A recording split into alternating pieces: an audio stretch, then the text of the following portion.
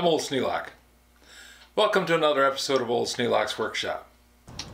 With one rod cut to size, I know I can cut the next one to size too, because I know what the next size should be.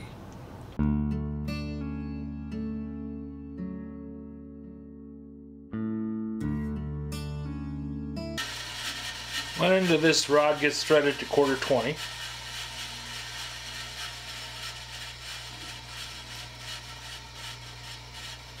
The other end gets threaded to 1/4 28.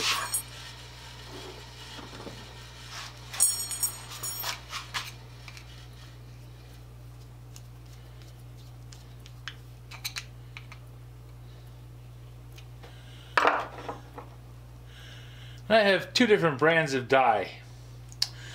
The last set I used the Harbor Freight dies, and those worked, but not very well. This time I'm going to use this set of Handy dies. These came in a package of threading dies that I got from Lewie. So we're going to see just how well these work. I think these are American made, I'm not sure.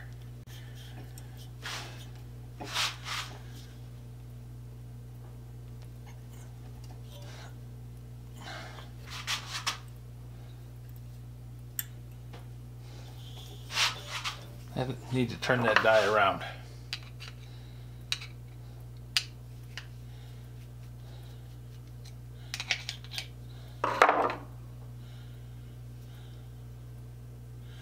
Yep.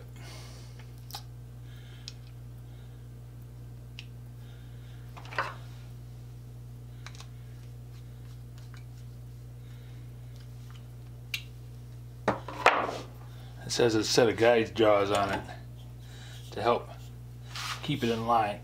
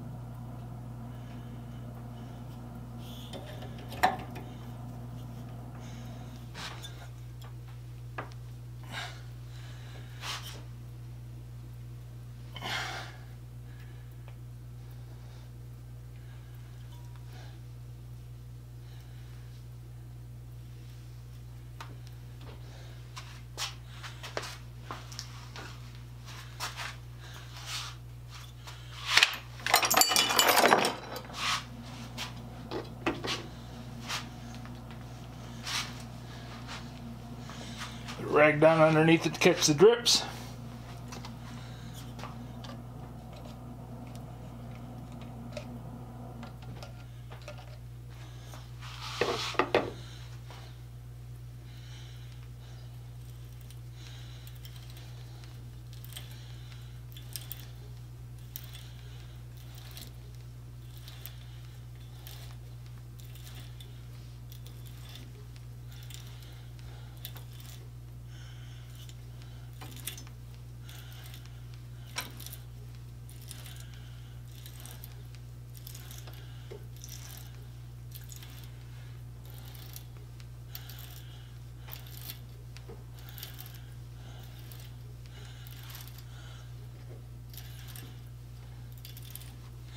It's cutting a lot easier. I don't have to spend so much time cranking on the vise to try and make it stay gripped in the jaws.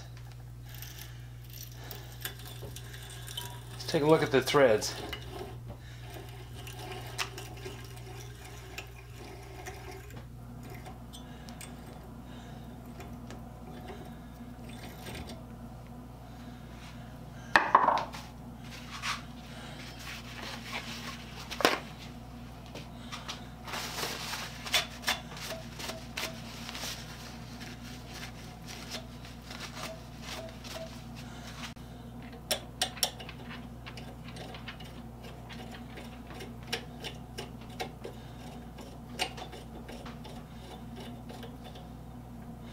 Well, that's much better.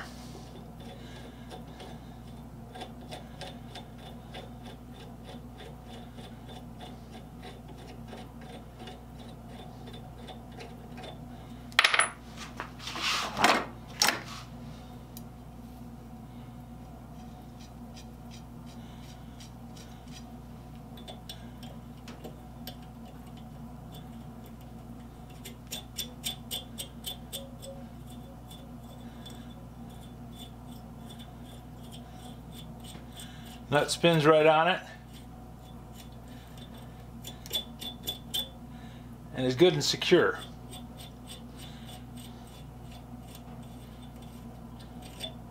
This is the rod that I threaded with a Harbor Freight die.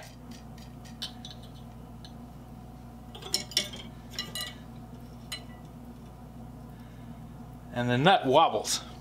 Got quite a bit of motion in there.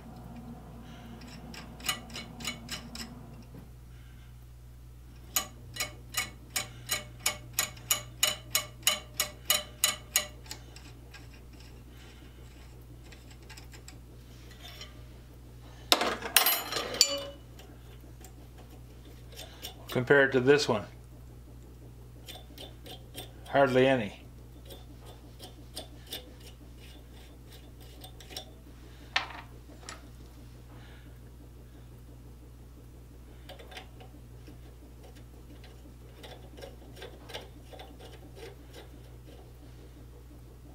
Now, this aluminum tube is kind of loose. It's just a formed thread in there.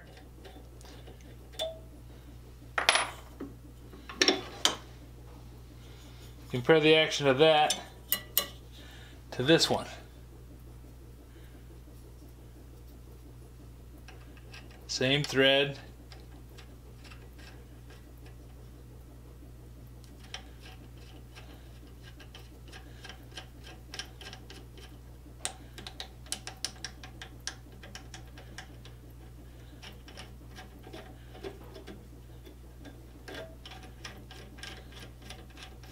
It's actually spinning on there.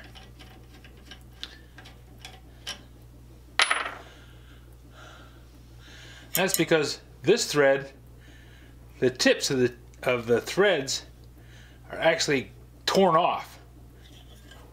This one is nicely cut, sharp points on the threads. And this is an old die. This is an old die. It's been in a bag for years and years and years.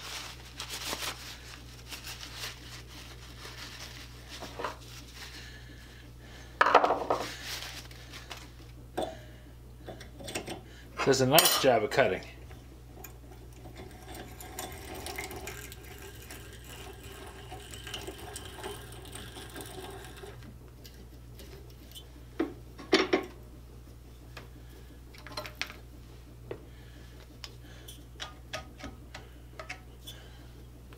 So even though I used the Harbor Freight dies, now that I have these better ones, I think I'm going to retire the Harbor Freight dies to just thread chasers. They're alright for knocking bumps and chunks out of it.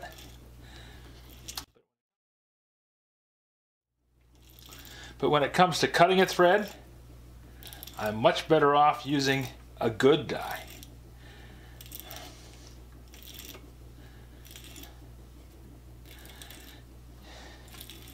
It's kind of a run what you brung world, and you got to get by with what you got.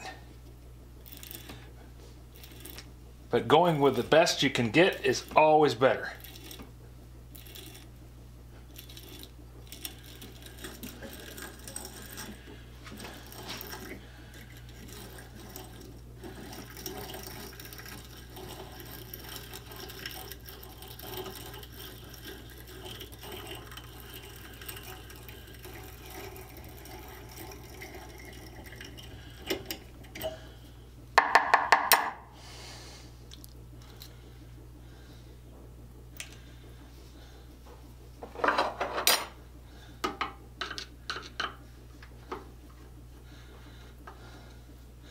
The reason I went looking,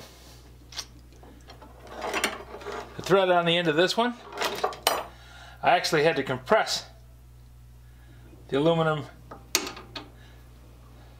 double-ended nut there. Had to go around with a hammer and punch and smack that.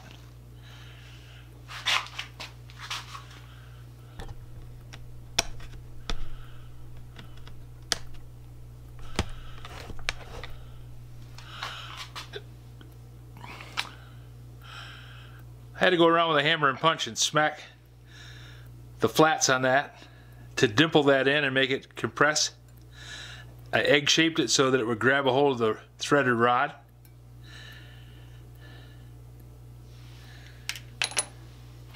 This one, I won't have to do that.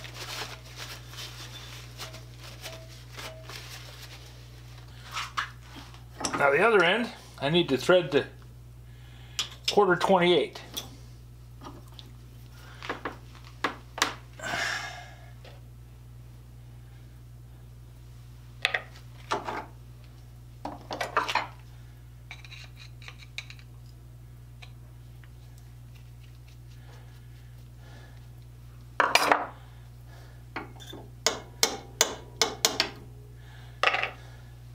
This is what made me look for another threading die.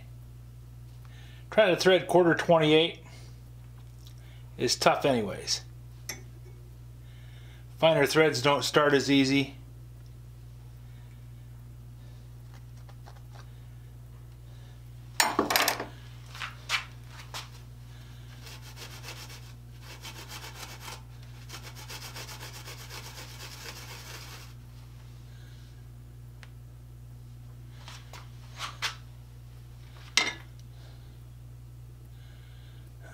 Okay.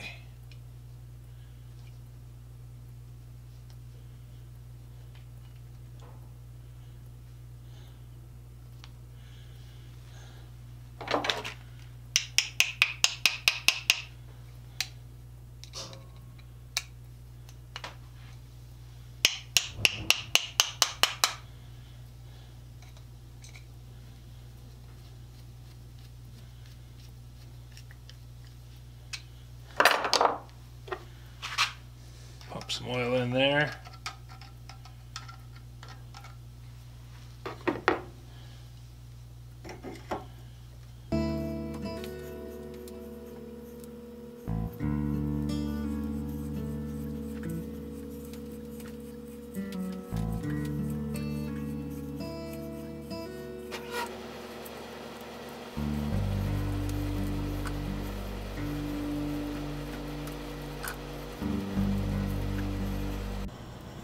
That's a nice looking thread.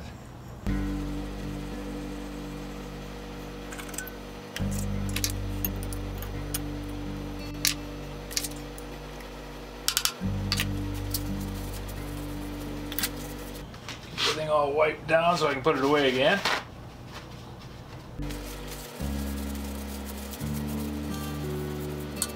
Storing it with some oil on the surface is good. I just don't want to have it leaking down in to the box.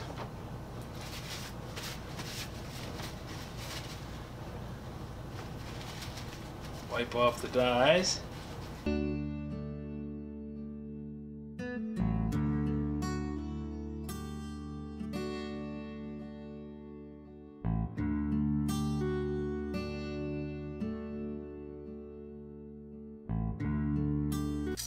This side's going to work.